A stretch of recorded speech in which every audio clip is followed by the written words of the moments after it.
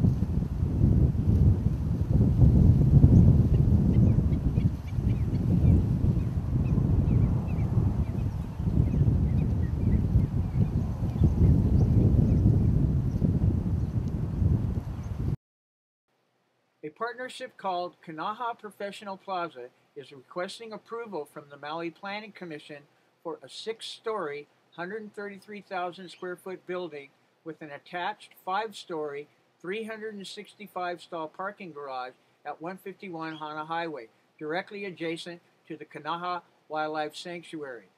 They need approval from the Commission of an environmental assessment supporting a special management area use permit. Action on the SMA use permit will come after the Planning Commission accepts what is called a FONSI.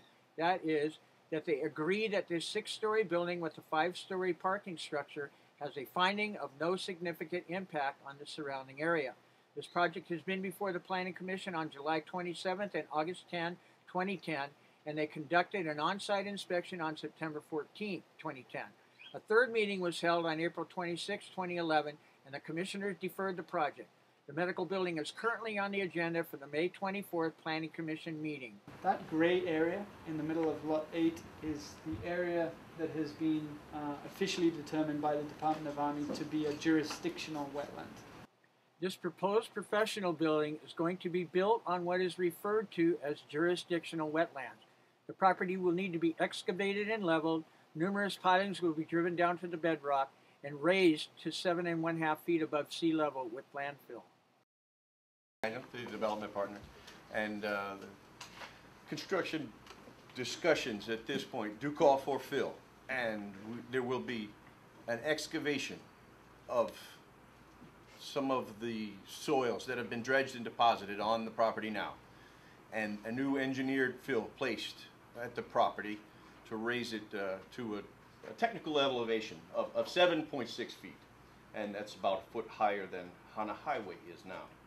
And that will assist us in the creation of the retention ponds for the runoff later.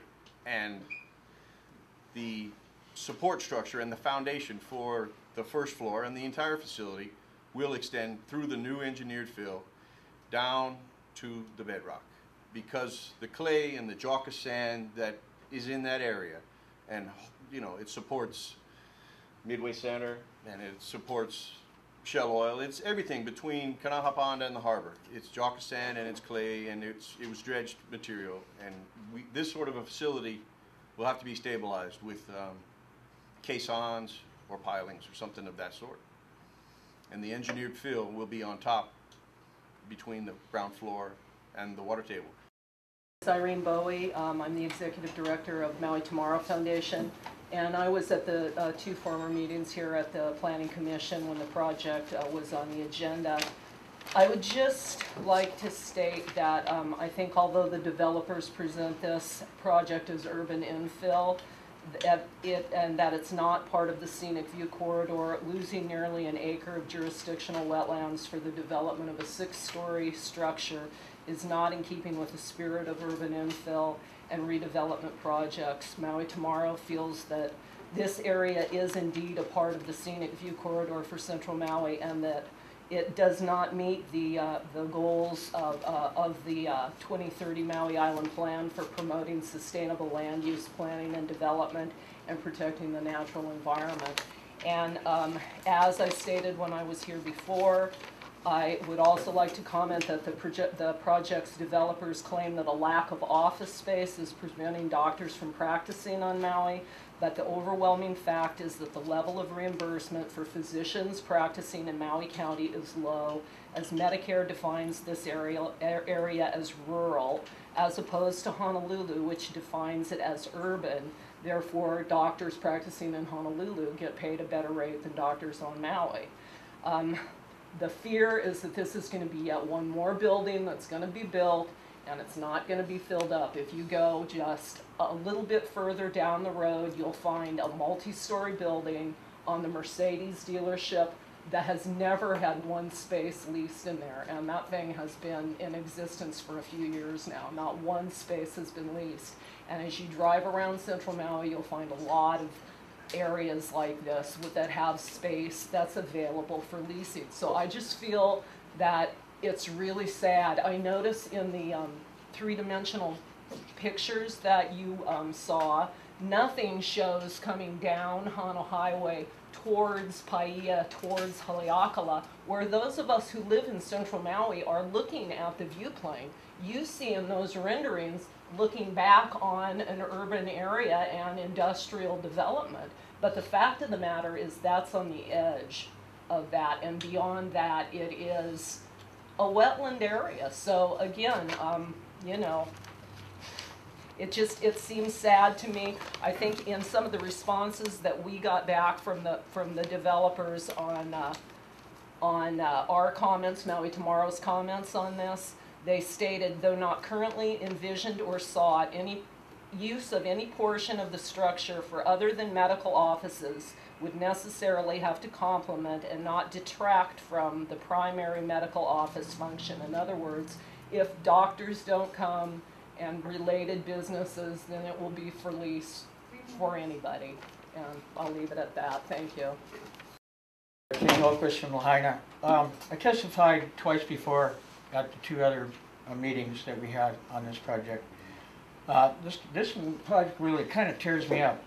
I've missed maybe 3 Planning Commission meetings since 2007. In a perfect world, in my perfect world, if I were king, the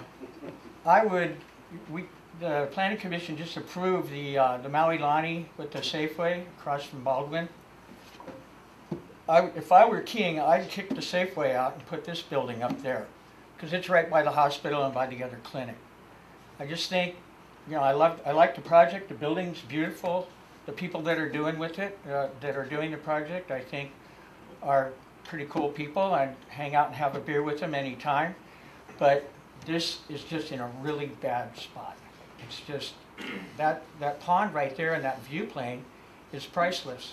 And the building, even though it's a really nice building, is going to just totally, completely block everything that's there. And its proximity to the pond is just, I just feel it's too close. I recently spent a few hours shooting video on the property designated as Lot 8. As I was searching for a spot to set up my camera, many birds flew from in and around the path I was on. After I set up and settled in, numerous birds flew onto and away from the project site, and many birds flew over and crisscrossed the lot. The spot I set up on was about 12 feet from the edge of the stream and was about 60 feet from the sanctuary fence.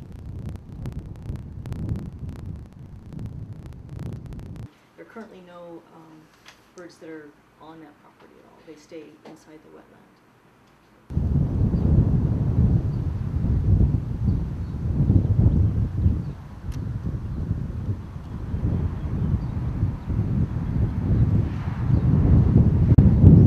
The project site itself has no birds on the property.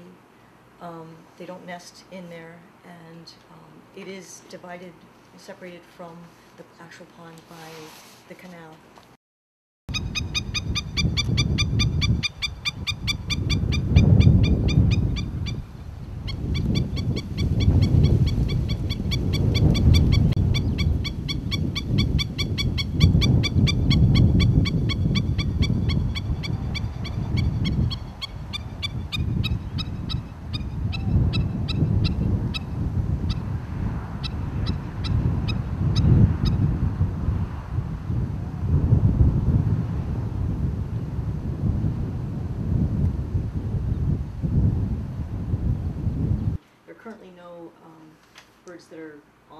property at all. They stay inside the wetland.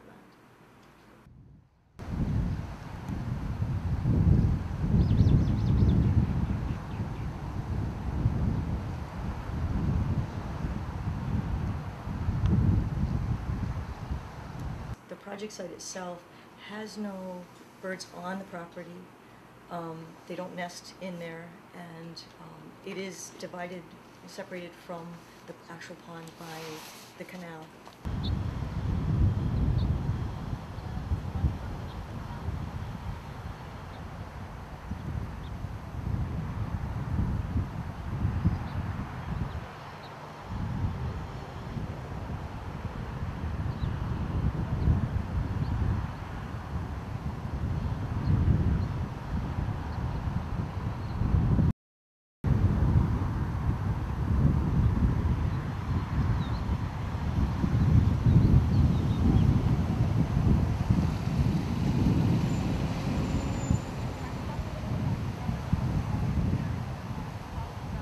There are currently no birds that are on that property at all. They stay inside the wetland.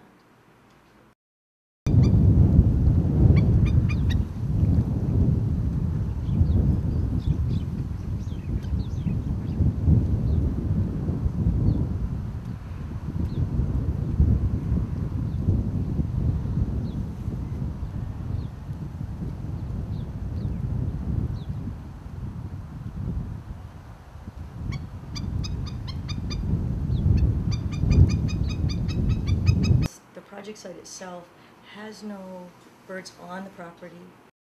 I spotted 2 ducks coming in for a landing. They were going to fly directly over me, but they saw me. They pulled up and they took a hard 90, cut out over the pond. I hooked up with a heron there, and then I videoed them flying off. And the stilt started going off. Videoing him. And then the heron came around and landed on the other side of the fence. So in the Wailuku plan is an emphasis on preservation of scenic vistas, and certainly this project is massive and it's on a scenic vista. And how do you address that? The applicant certainly recognizes that a 6-story building is a large structure. They've taken a lot of attention to the landscaping plan for the project, as I noted, to ensure that it provides a good transition, recognizing that it's part of a heavy industrial subdivision. I assume that you're familiar with the Wailuku Community Plan. Yes, to some extent. Yes, they're quite specific in here about, I'm concerned about the size of the building that you projected and how it fits in with the Kahului urban design that's outlined in here, because it says in here that they, in Kahului, the low-rise character of the central business district should be maintained. Higher building forms up to 6 stories should be sited in the central portion of blocks. And it mentions that a couple of places in here, and I wondered why you chose to put such a large building on the edge of Kahului rather than find someplace more interior. In 2006, when we bought this property, there wasn't a lot of other real estate available in the economic feasibility price range. And the doctors who led this drive are at the Maui clinic now, just close to the projected new site. And in the circle that they were interested in locating, there was less to choose from.